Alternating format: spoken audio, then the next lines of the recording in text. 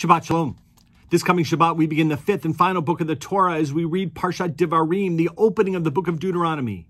In it, Moses addresses the people in Moab just as the next generation under the leadership of Joshua is about to enter the promised land. This is a time for both retrospection as well as introspection. The entire book of Deuteronomy is a retelling of much of what preceded it in the Torah. In fact, the very name Deuteronomy has come to mean second telling or second law based on the interpretation of the phrase in the Mishnah Torah. Throughout Deuteronomy, Moses relays to the current generation the story of their people.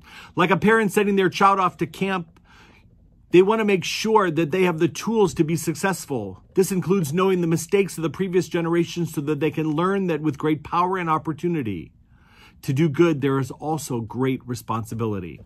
There's an irony, because the entire book of the Torah belongs to the very same Moses who cried to God in the beginning of the book of Exodus, "Please, O God, I have never been a man of words."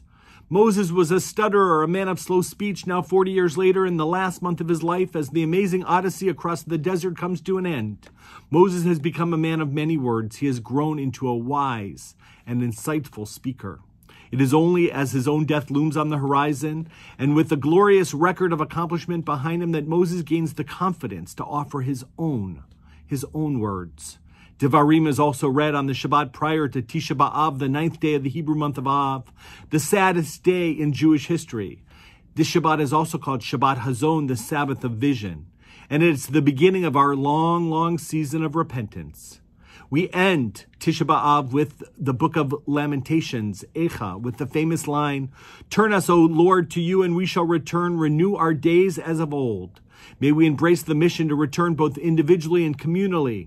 May we find the words to make a difference. And may we use our vision to see the world with new and inquiring eyes for both retrospection as well as introspection. Shabbat Shalom.